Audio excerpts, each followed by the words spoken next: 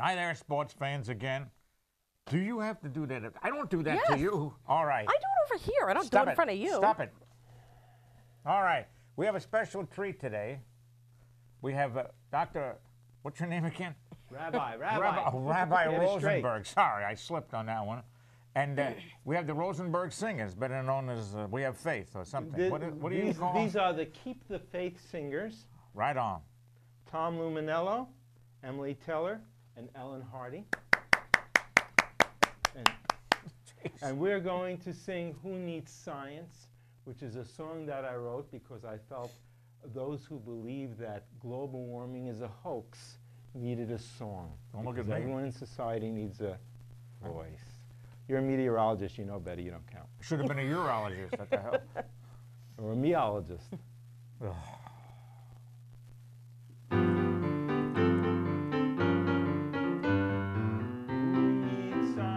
When we've got God, science scares us and science prods. Words of doom that science utters, claims that fumes will heat the sky until it sputters. Why blame business or fault our friends? Spring and sunshine will never end, but if droughts and storms become our norms, we will pray together for better weather. Who needs science when we've got God? God will help us to buck the odds. Who believes these bold predictions? Who conceives these scenes that feel like science fiction? We're not easily mesmerized nor inspired to change our lives. If the earth gets mired in ice and fire, let the band keep playing and we'll keep praying. Who needs science when we've got God? Who needs science when we've got God? God will help us to buck the odds. Who believes these bold predictions?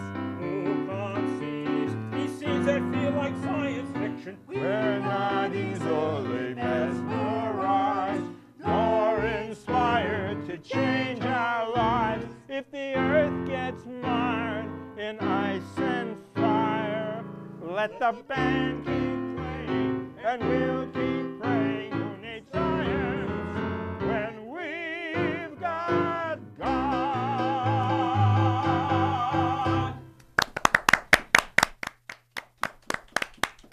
Very good. Very good. I think you should record that. I don't know where, but no, you should. It's very good. Thank you. Thank you. But don't overdo it with the thank you, please.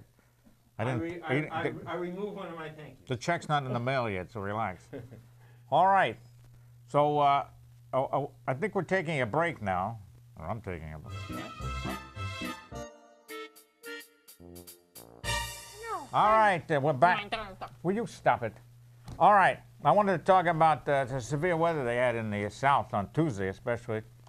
I know that up here in Boston, it's more important to talk about the, let's see, the Red Sox, the Celtics, the Bruins, and Pablo Sandoval's waistline. He only weighs 300 pounds now. You know, come on, who cares about all this? All right. They're still doing surveys down in Louisiana. And they said the tornadoes may be long-track tornadoes, and that's defined as basically as a path of 24 or more miles. That's it's a long path. And sometimes they get counted twice, and they think one of them was counted twice. So it comes up, and then somebody sees it downstream, and they think that it's, and they think that it's a different one, but it's not. And there are at least there were at least 9 tornadoes just in Louisiana. And there were 4 of them were EF2s, and EF is the enhanced Fujita scale. Thank you. One more time. Fujita. Yes, thank you. From the University of Chicago, it was. In 1970, he came up with a scale, the Fujita scale, and then they enhanced it because they changed it to take into account basically what material the building is made out of. You know. All right? Okay. So there are 6 categories, EF0 to EF5. And an EF2, the wind speed is 111 to 135 miles per hour, which would make it rough trying to catch a pop-up. All right? And a tornado can go down one side of the street and then miss the other side. Unbelievable. I think it hit a trailer park, one of these. It also hit a Gold's Gym. Are we sponsoring them?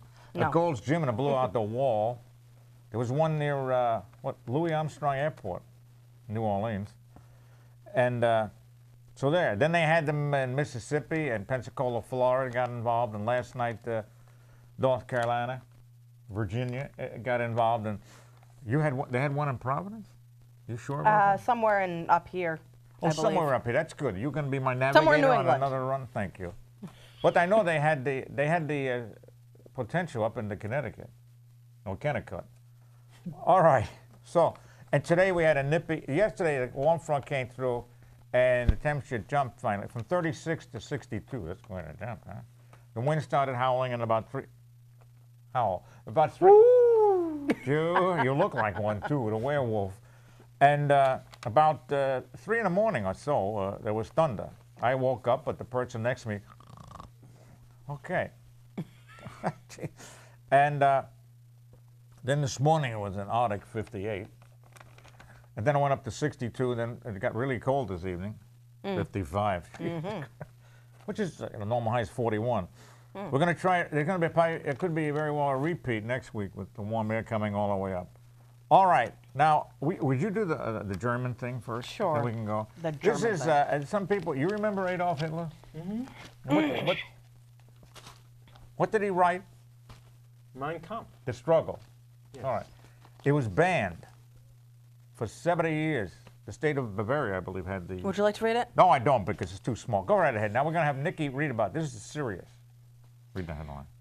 Mein Kampf, a top seller in Germany. Reprinting Adolf Hitler's autobiography, Mein Kampf, or My Struggle, was long prohibited in Germany, a country that considered the book too dangerous to be read. Now, it's a German bestseller. An annotated version ranks second in nonfiction on the German weekly Der Spiegel's bestseller list, which is considered an authority in German literature circles. German bookstores have not been promoting the book, with some actually hiding it from customers, according to a BBC report in January. Others ordered only a single copy, but online sales picked up and in-store sales soon followed. The German copyright for Mein Kampf was held by the state of Bavaria, which upheld a ban on reprinting the book for 70 years. The book that is topping the German bestseller list is far different from Hitler's original version. The new 2,000-page edition is heavily annotated with remarks by experts to help put Hitler's comments in context. The publishers believe this solution exposes Hitler's destructive and violent ideology. Well, I think the publishers are dreaming. What about Today's you? right-wing movements, which include the Alternative für Deutschland Party, whose leadership recently advocated for shooting refugees at the German border, have so far refrained from using Hitler's ideology to justify their contemporary goals. So far. So far. This is unbelievable. History repeats itself. Huh? It does often. You go Because through the people don't pay centuries. attention. Napoleon walked into Russia, he got nailed. The Nazis walked in. Oh, we'll get this over by fall, right? Yeah. All right. It wasn't. It was the. They had a brutal winter that year. And they're out there with their summer uniforms. It was the Russian winter that got them, basically. Truman-based strategies for the United States on history. Oh, that helps out. It helps, huh? Because we Most did often. Thank you. You're welcome. Well, thank you. No. So now, would you have something else there? Oh, yes, I do have something else. See, I knew you did have something else. You went to Right. this. Very smart. You feel any time to come in. You went to a meeting I did. in LaRange, Massachusetts, right? Yes, it was. Is that up on high or down low? It's on Route 2, isn't it? Yes, it is. Beautiful Route 2. It's in the section of Route 2 that's no longer a divided highway. Oh, So exciting. it's way far out. It's exciting. Way far out. You didn't go to the hairpin turn, did you? No. Oh, that's brutal. There's a couple of them, though. Oh, it's exciting. I like the one where you walk over to New York State and you go, you don't know what's pretty coming. Jeez. All right, go ahead. All Ray. right. So the Mass Wildlife is considering putting a small, very small colony of timber rattlesnakes on an island in the Quabbin Reservoir. It does have some people a little afraid of it. However, there are some facts that some people seem to forget, which is one, they don't reproduce very fast in this area of the country, Especially in public. in anywhere. Modest snake. Modest snakes, we love it. Extremely. Yeah, go ahead.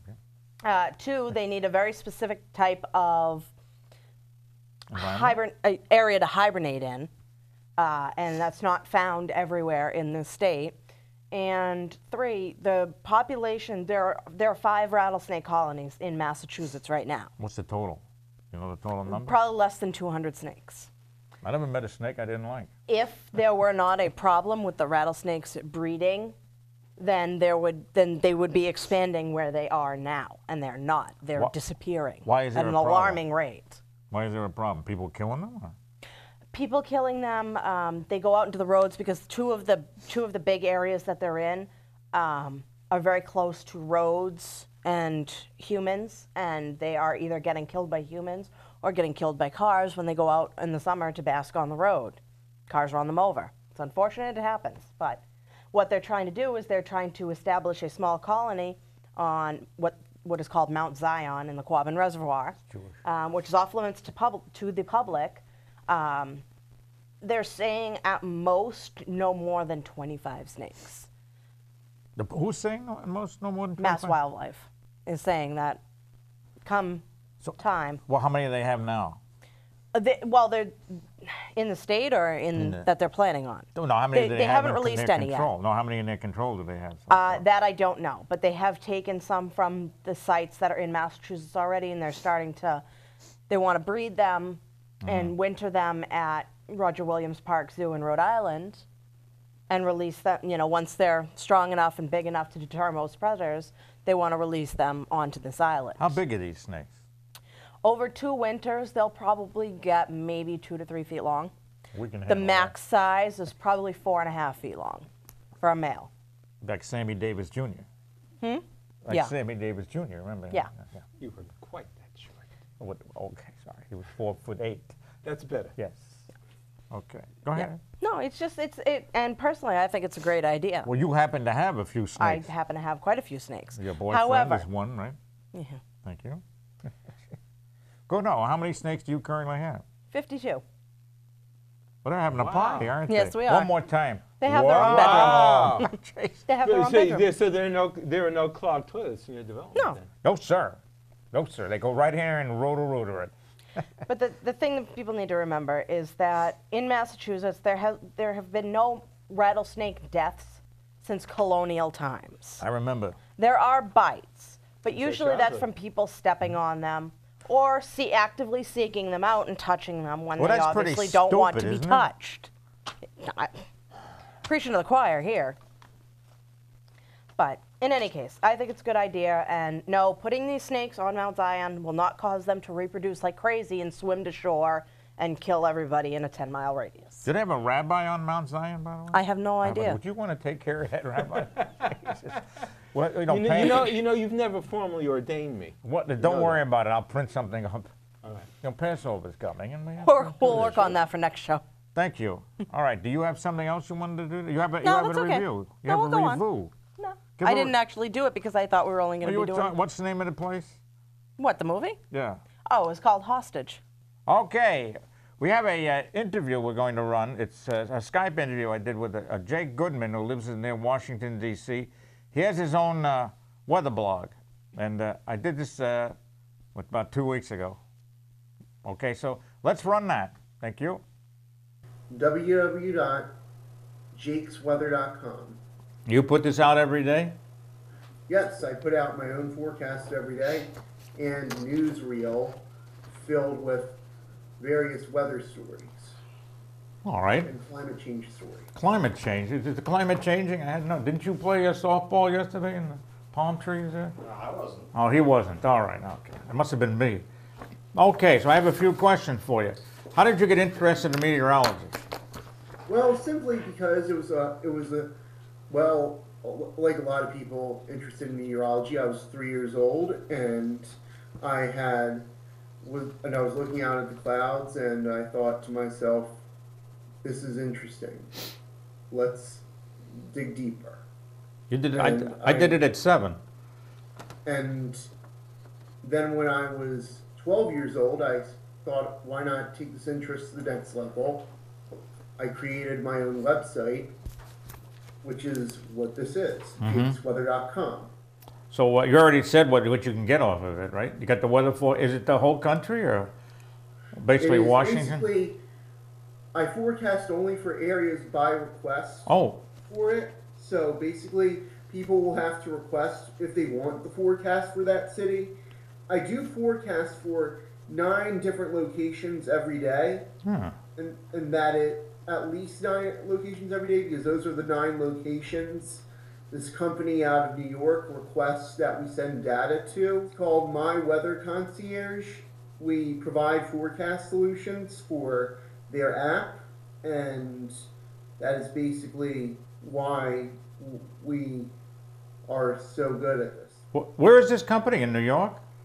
Well, it's the company headquarters in New York City, but we have like people working out of their houses for their weather forecasters for other various weather agencies like Jake's Weather Blog, Really? but other agencies, and they're all over the country. What's the name of the company? My Weather Concierge. Look up our app. Buy it on iTunes. Well, no, it's free on iTunes and Android. You just have to pay 99 cents to subscribe to me. Okay. So what college are you enrolled in?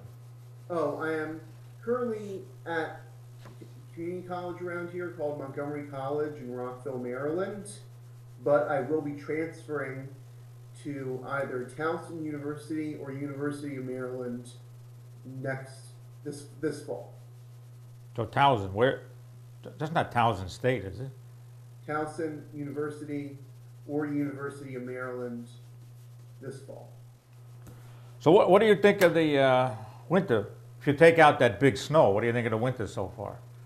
I think it's really shaping up to be an interesting one. We have had tremendous amounts of snow, at least around here, but I must say, with the way the temperature patterns are, it's quite abnormally warm. Yeah. At least in the beginning, and But even still, now, it still is up here. But we're running, what the heck, 6.5 degrees above normal per day for February. December was out of sight. The January wasn't chilly, and this one even, it's gotten cold now, but it's still way above. It's the winter that didn't occur. It is. I would say that it's basically the groundhog was very much so right about an early spring. The little rodent. Yeah, but we never had winter, so he couldn't be wrong, could he? Yeah. You know. What's it going? Go ahead. They make the forecast for him anyway. Yeah. What about? How cold is it going to be there Sunday? Because here it's going to be below 0 in the morning. Well, here it's actually going to be like a couple of degrees above 0, but not going below 0. What a shame. Like wind chills here below 0, but not, you know. They're going for possibly a record low in Boston on Sunday. Yeah, like I hear. I think was a -3, 4, something like that. I think it is. Plus the wind, it feels great. I thought I'd sit out on the porch and, you know. Did you notice the sun angles come up already? Yes. So that it snows during the day, and when the clouds are thin or just the disk is visible, the snow starts melting. As long as it's in the sun. Right. Yeah. But and in your where you are, there you guys normally would get more snow. Yeah, last year we did it over. We were way over. But if you add the two together and divide by 2, I guess we're around normal. Strange way to do it. Right. Yeah, we usually get more. But the Cape's been getting more snow. Because they stick out into the ocean. Cape Cod. Right, of course. Yeah. Do you still have snow on the ground? We don't have any snow on the ground, actually. Well, the warm temperatures have all made it so that the above freezing temperatures have melted away. So what do you think about the as far as, you know, the climate crisis right now in Flint. I think that probably these people should be, they should be kicked out. They probably, maybe they can be brought up on charges. I mean, what the hell are you saving money and knowing that there's lead in there? Right. You know, ridiculous. It's probably not the only place in the country. Now we found money. Yeah, right. But I don't know what they're doing. It's all political now. Don't worry. EPA's on the job. That should clear. Yeah, that almost clear it up. We'll be looking for scapegoats. There's a lot of them. Oh, yes, there is. Yeah. So, do you think, by the statistics of this winter, do you think we have a chance of having an abnormally high hurricane season? No, I don't know how to do that. Well, I know winter bears on, no, it's spring bears on summer, fall bears on winter, but I've never heard of winter bearing on summer. Well, So I don't know. We've had a what? The last few years has been well, last year was nothing. Jeez. may I mention that we also, at Jake's Weather Blog, we have a weather history section that we put out every once a week. I'm sorry, you can't mention that. You already did. Okay. What else do you have on there? Stop that. What else do you have on there? It's basically, we have a photo gallery of every picture that is weather related. See that? He agrees. Okay. Well, he's giving me the hook, and I want to thank you for appearing. Now, I'll let you know when this is coming out. All right? Okay. And good luck at school, and don't do any more hurting of anything, you know? Okay, thank you. Okay. Bye. All right. That takes care of our interview for this week, and now we have the one and only Rabbi Barry Rosenberg. He has a second song, and I hear that this is really brilliant. Oh, I have it on bad. I have it on bad authority, but go ahead. Anyway, this song is in response to your request Yes. about hearing something Bobby Darin sang. Yes. Bobby Darin didn't sing this, but in the late 50s, he might have. Well, when do we call It's him my up? song called A Good Time.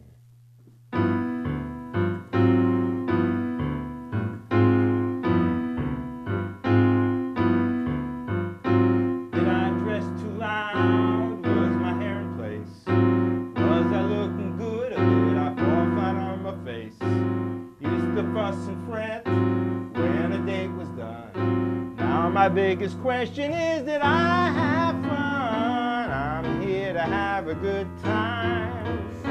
I'm here to have a good time. Don't know about you, but I'm here to have a good time. Did I come on strong? Was I kind of cool? Quiet as a mouse, or did I ramble like a fool? That's how I'd review every rendezvous. Now I ask myself, what did it do for you? I'm here to have a good time. I'm here to have a good time. Don't know about you, but I'm here to have a good time. Looking back, I acted like a dope. I'm the only one who put my life under a microscope.